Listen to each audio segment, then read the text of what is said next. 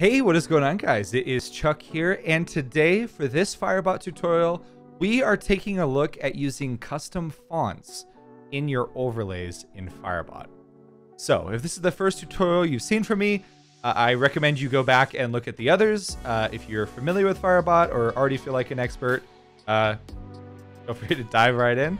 But with that said, let's take a look at installing fonts in Firebot. All right, so when you're getting ready to install a font in Firebot, what I recommend you do is you already have the font installed on your computer and still have the actual font file available. Once you have all of that stuff ready to go, in Firebot, go to the Settings tab down on the left, and we're going to go over to the Overlay tab.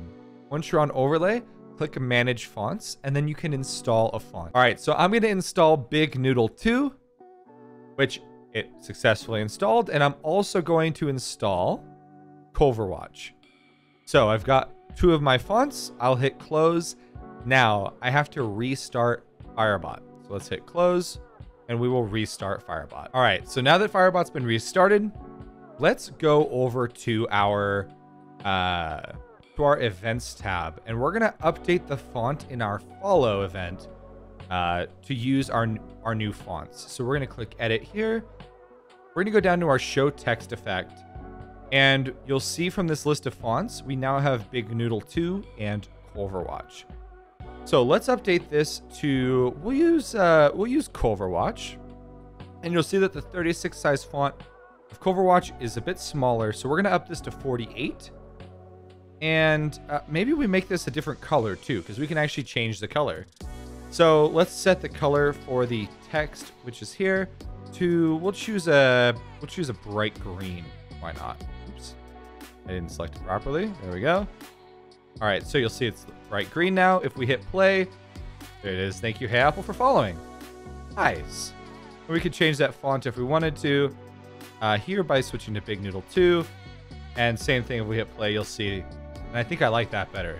Okay, let's hit save and let's test this whole thing out. There you go. Now that font's a little bright, isn't it? So what if we make it a little bit more dim? So what I'm gonna do is I'm actually gonna set the color here using a color code. So I'm gonna switch into the code view because I wanna set this to a custom color. So you'll see here's where our font size is, all this stuff, our font name. We're gonna set our color here to 66, 176, and then 73. And if we switch back to the code, perfect. So this is the correct green we want to use. This will match my alert. If I hit test effect, nice, there we go. That is how you install a font to Firebot. And if you want to customize some of the text that you see on screen, you have full access to the HTML editor and can go hog wild with it. If you want to add a drop shadow, as long as you know some basic CSS, or at least know how to Google your way to greatness, you'll be able to make your on-screen effects look awesome. Thank you guys very much for watching. I hope you guys enjoyed the video. If there's anything else you want to see me do in these tutorials, please leave a comment down below with what you'd like to see me tackle next. With that said, peace out, stay classy, I love your face, and I will see you guys in the next video. Bye! Baby, I love you, don't go.